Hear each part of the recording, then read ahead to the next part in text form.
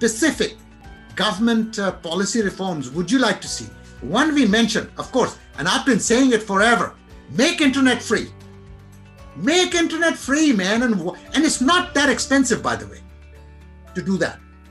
Watch what happens. I really believe that. I really, truly believe that. What else? What else would you say?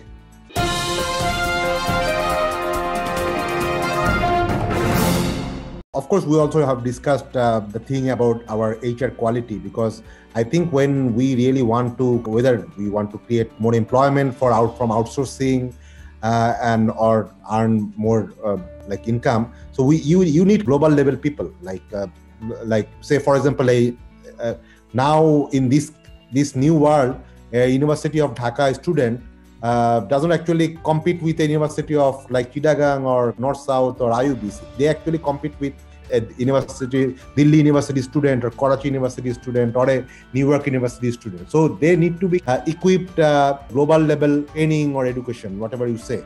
So I think that requires a lot of like government investment into terms of quality education and also quality training. So I think another government policy that probably would actually help the industry to grow is make overall licensing things much more easy, or sometimes you allow a lot of the entrepreneurs to do a lot of new innovative or disruptive things. We probably have too many regulations in a lot of the places where our entrepreneurs can't actually experiment, can't actually introduce new type of ideas. So I think some places we need to bring down the regulation, so that would actually help. So apart from that, I think even like some of the tax measures, VAT or other things, and from industry associations, we have been talking about this thing for quite some time.